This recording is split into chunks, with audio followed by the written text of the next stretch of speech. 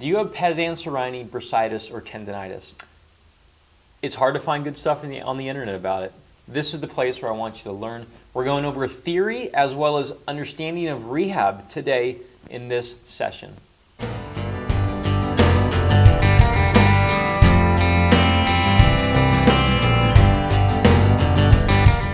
Okay, now on to the rehab section, rehab theory. I've given all the quick tips I'm going to give on Pes Anserine, so again, just like all the other videos, it's going to sound very brash and very direct at this point, but if you don't care about what your knee condition actually is, how it's resolved, how it starts, how to stop it from coming back, then you're going to want to tune out right now, because this rest of this part is not going to interest you and it's going to bore the heck out of you.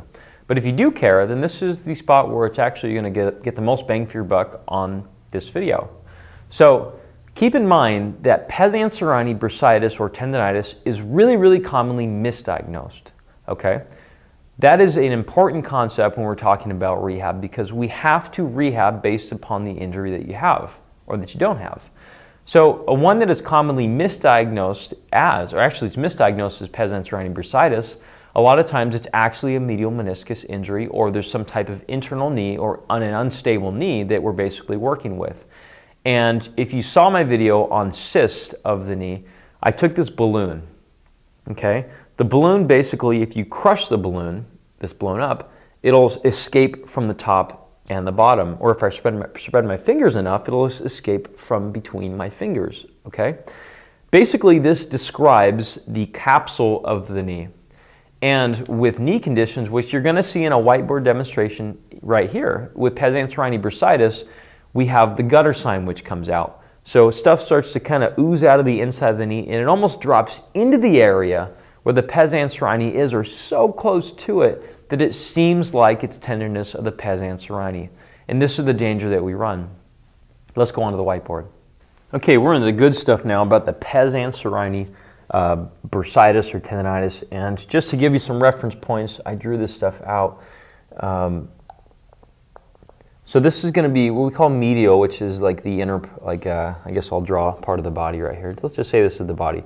Here's the outer part of you with the lateral aspect, and here is the bone, which is the femur. Here's the tibia. Here's the fibula, which in this whole thing encompassing is the knee. So the reason why I want to draw this out again is because I want to show you the general proximity and the high possibility of misdiagnosis of these things. So now, I explained this is the femur, this is the bone, this is the joint space right here. And what I drew right here is actually, here's the medial meniscus, here's the lateral meniscus, here's the ACL and PCL, and inside this area is basically there's a balloon, okay? This whole thing is considered the joint capsule, and when your knee actually inflates from the inside, this joint capsule it finds areas to go out of, okay? And some of the places are actually Baker's, in the backside is Baker's cyst, some of it goes on the side where it kind of spills over. We call it a gutter sign, where basically it kind of comes out of this area and it starts dropping down this way. Okay, I'll fill that in right there. Let's just say it's that black right there. I'll take these away. So basically what happens is when there's a gutter like this and it starts to kind of ooze out and down and comes down the capsule, the Pes Anserine is like right here, okay? And now we do have 3 muscles attaching to it, okay? And there's the bursa right there as well, but look how close this gutter happens, okay? And I guess ignore the muscles at this point now. So there's the gutter right there, and actually there's the MCL over it too. I guess we're going to have lots of different lines of different colors. So there's the medial meniscus, there's the capsule, which fills with fluid and goes down, and there's the medial collateral ligament right here, the MCL, and then we have the Pes, bursa, and tendon right here. What happens is when you start feeling in this area, it's like, hey, is this painful? And they're like, oh yeah, it's really painful right there. And they're like, boom, Pes Anserine bursitis. But realistically, I can't tell you how many times we go like this. So this is a ultrasound probe, okay? It shoots sound waves in there, and it bounces them back again, kind of like sonar for like a dolphin. And you can see that this stuff has oozed so close to the insertion of the Pes Anserine that people think that is Pes Anserine Bursitis, but I would say easily over half the time it's not. What happens is, again, is this thing fills up with fluid. Now it can be coming from just a macerated meniscus, an irritated meniscus right here, which could be, it could be torn, could be frayed, it could just be pinched. I mean, there could be a lot of things going on. Or it could be coming from the inside part of the balloon. And the balloon just, again, escapes anywhere it wants to. So it could be coming from chondromalacia patella, so the kneecap is right here, but it's floating on top. So it's just rubbing in there, and then it starts to ooze its contents all over the side. Then you think it's Pes Anserine Bursitis. So here's the thing with it, is going through the exam that I showed you earlier, we're basically ruling in this versus ruling out this stuff because it's so close in proximity.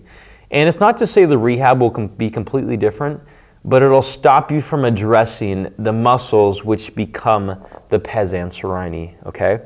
I totally believe in that if you only have 10 minutes in the day, I'd rather you do it productively for what you're supposed to do it on versus addressing the muscles which feed into the Pes Anserine, which then you might be watching this YouTube video now thinking, well, I don't know why I'm not getting any better because it's probably because you're not addressing the right thing, okay? If we work on it as a meniscus injury, you need to look at the past video I did on medial meniscus tears in runners. You'll get a better idea of how we typically rehab that. And if you're looking for a comprehensive video on mechanics of how knee injuries happen with running, it's going to be the runner's knee video. Okay? I want you to go to that, and I want you to fast forward all the way through, go to the very end where you start seeing a whiteboard like this, or I stop giving quick tips. Okay? Then we go into basically the mechanics of how knee injuries happen in runners because of neuromuscular degrade or because of quote-unquote form degrade as they get tired. So what you're going to want to see if you want to confirm this or not, here's the two things that will confirm it for you. If you really feel that it's Pes Anserine, an MRI will find it. An MSK ultrasound will find it.